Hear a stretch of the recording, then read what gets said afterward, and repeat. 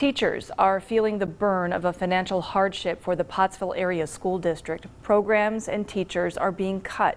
Eyewitness News reporter Rachel Espayat spoke with the president of the Pottsville Teachers Association about those cuts and her concerns moving forward. The school year is going to look a lot different for the Pottsville area school district. There will be 15 less teachers across the 3 schools. Even when we get news like this, we don't stop doing what we're doing. Those furloughed teachers are still working today.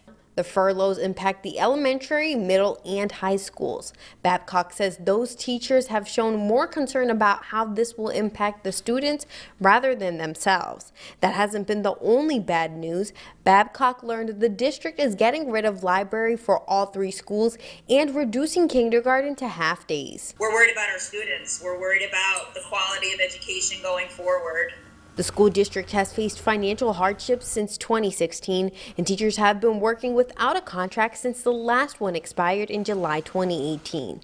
The cuts were not a result of the pandemic, but it limits their ability to organize and fight it. We can't gather in large groups. We can't meet with the board face-to-face. Certainly we can attend the board meetings virtually, but it's not the same thing. It's uncertain how these changes will impact the next school year, but teachers hope to still provide the best education possible for students. In Pottsville, Rachel Espayat, Eyewitness News. And Babcock says that this furlough means the Pottsville area school district teacher population has decreased by 20% since 2015. The superintendent did not respond to our request for comment.